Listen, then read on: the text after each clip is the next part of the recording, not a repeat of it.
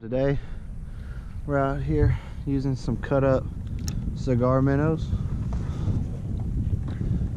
It's triggerfish season. Been catching a lot of triggers and snapper today, but literally they're everywhere.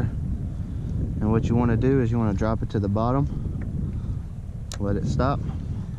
I usually reel it up like maybe 2 or 3 times, let it sit there for a minute, let it bounce.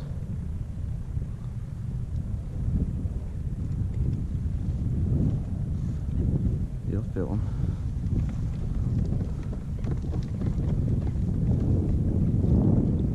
Oh, there we go. And then you're on.